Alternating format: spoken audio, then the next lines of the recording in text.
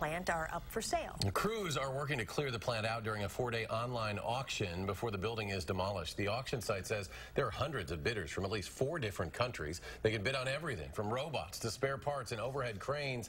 For people who live in Janesville, those items represent nearly a century of GM's history in their town.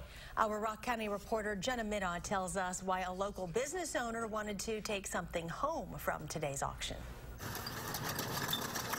Andrew Sigwell's Zach's 411 Club is well known around Janesville. It's a neighborhood bar. But it wasn't always. Sitting right next to the former General Motors plant, this bar used to exclusively serve GM employees. We weren't open on the weekends. We weren't open when they were shut down. We were open when they were open.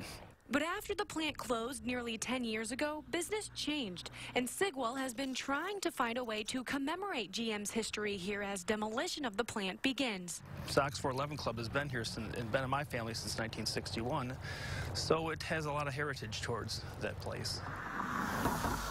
So when he heard about the online auction that started Monday with thousands of former GM items up for sale, he did something a little crazy. So I purchased a robot from there.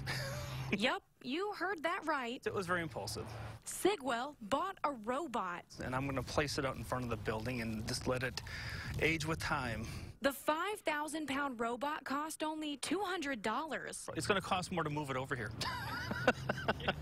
But Sigwell says it's well worth it to be able to hold on to a piece of GM even after something else stands in its place. I just thought it would be a nice memory.